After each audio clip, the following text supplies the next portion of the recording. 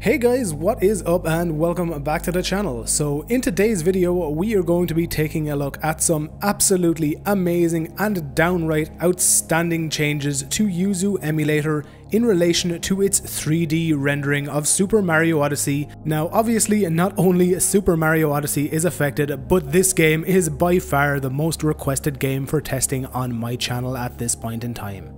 So the footage you're watching right now is of Super Mario Odyssey running on Yuzu Canary 1315, as you can see in the top of my title bar. For you people who have been keeping track of all of the rendering changes and all of the different videos I've made on its improvements, you will already be aware that previous to these Canary builds only 2 or 3 days ago, this rendered cutscene was a complete mess. Basically all that we would see was garbled colors and we wouldn't be able to make out anything that was happening in the scene apart from some of the sounds. So only 2 days after they fixed this rendered 3D cutscene and many of the other 3D elements in lots of games on this emulator, they have given us another absolutely enormous improvement to render quality. This has come in the form of implemented 3D textures for the emulator itself. Let's switch over to a version of the emulator that is running those new changes. So check it out, they have given us an almost perfect color matched representation of Super Mario Odyssey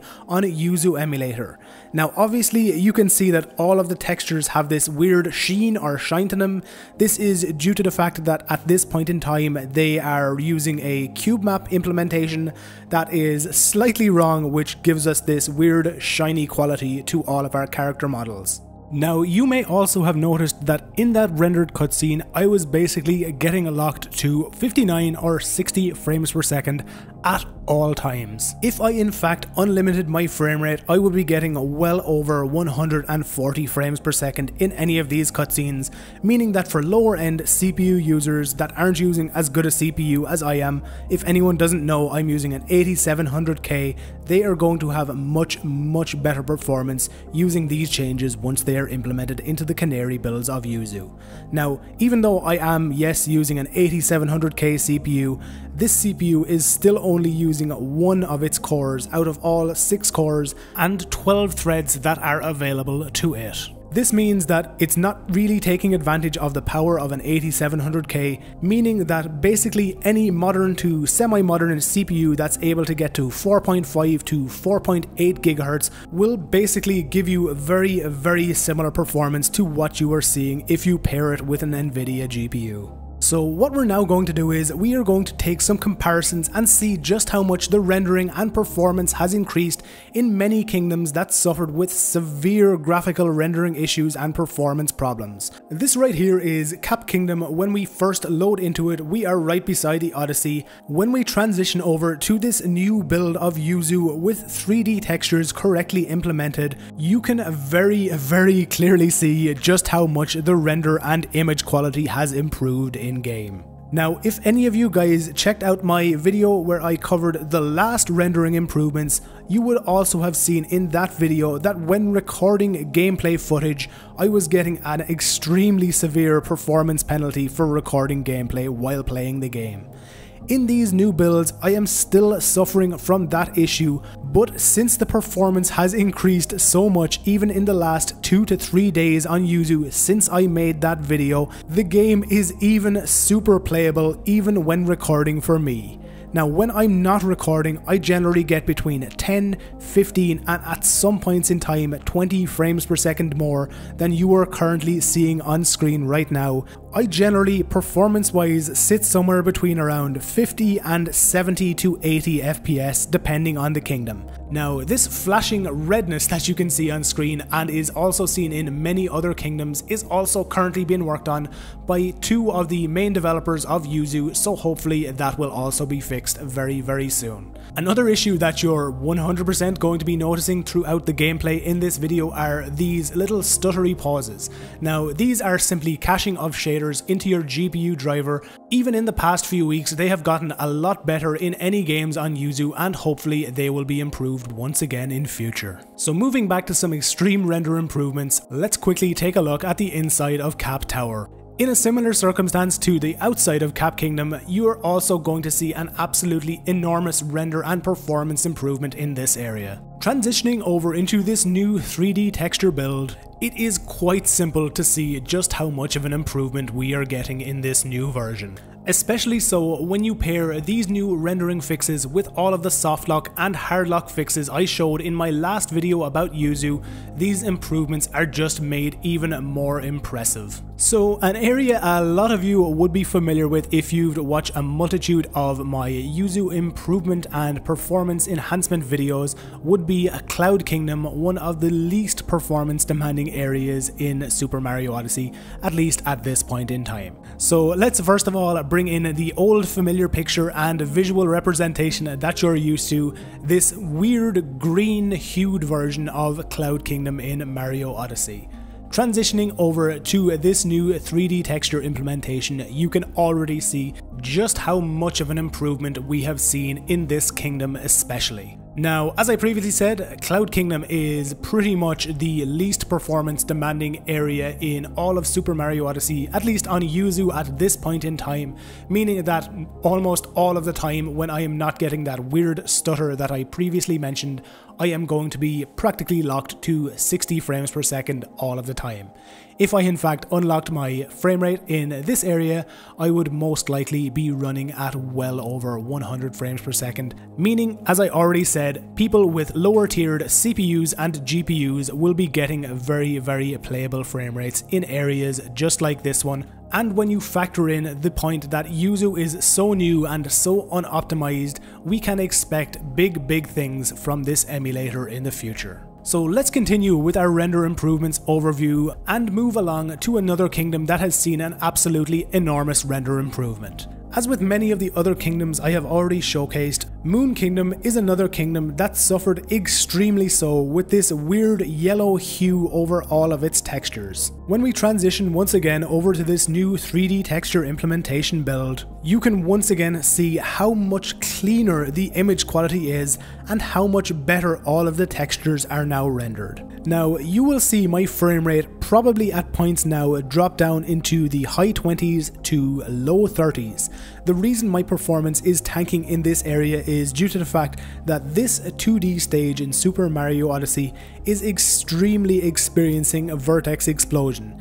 Now, pretty much every time you see vertex explosion in Super Mario Odyssey, and practically any game to be honest, you are going to see a much lower performance. As you can see, when I look away from it, my frame rate jumps up to the low to mid 50s, and when I look back towards the area that contains this 2D stage, you are going to see my performance absolutely tank down into the mid to low 30s. This vertex explosion in these 2D stages makes them practically unplayable and uncompletable, even though several people over on the Yuzu Discord have indeed completed them in live streams, pretty much just for the fun of doing so.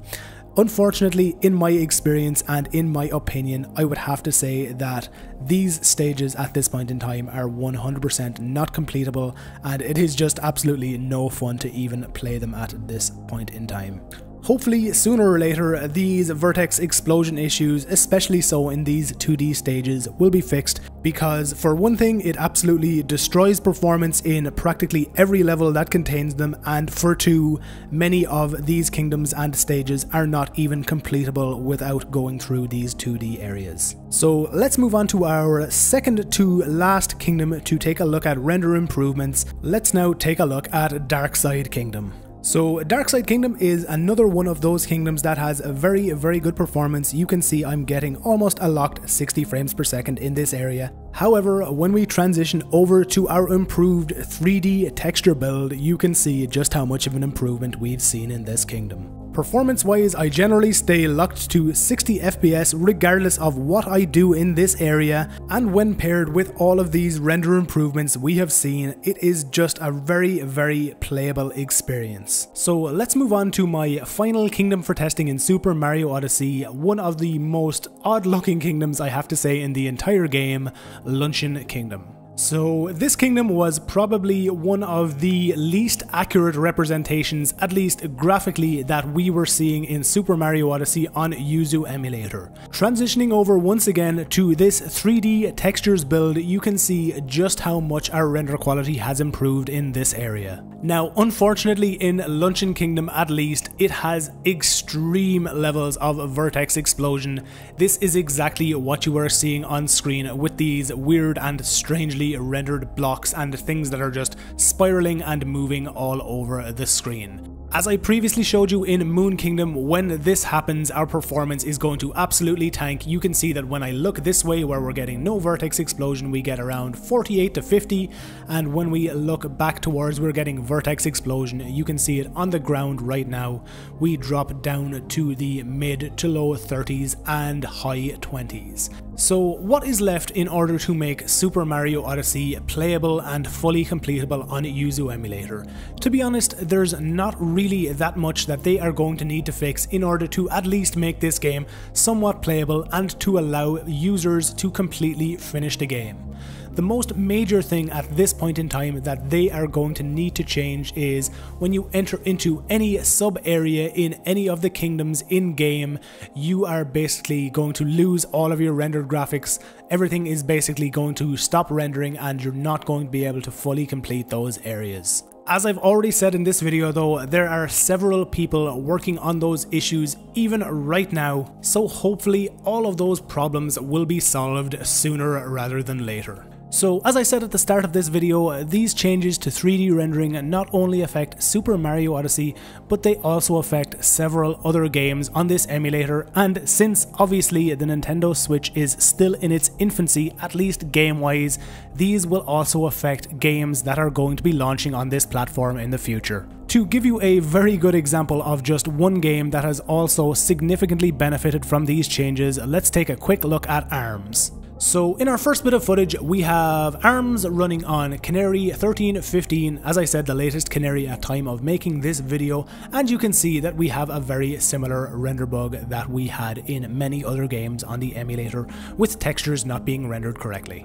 Moving across to this exact same screen in this 3D texture fixed build, and you can see just how much render quality has also improved in this title. Not only are we getting almost perfectly rendered character models, but we also have fantastic performance being locked to 60 frames per second at all times in this screen. Moving across into some gameplay, you can also see that we have seen a significant both performance and render quality increase, being locked to almost 60 frames per second when we are not experiencing the weird shader stutter which I already explained. So there we have it guys, an almost full overview of all these rendering and graphical upgrades that we have seen in these past few days on Yuzu, this Nintendo Switch emulator. If you want to make sure that you are as up to date as possible on this and many of the other emulators I cover on the channel, make sure to hit that subscribe button down below and hit the notification bell if you have already done so.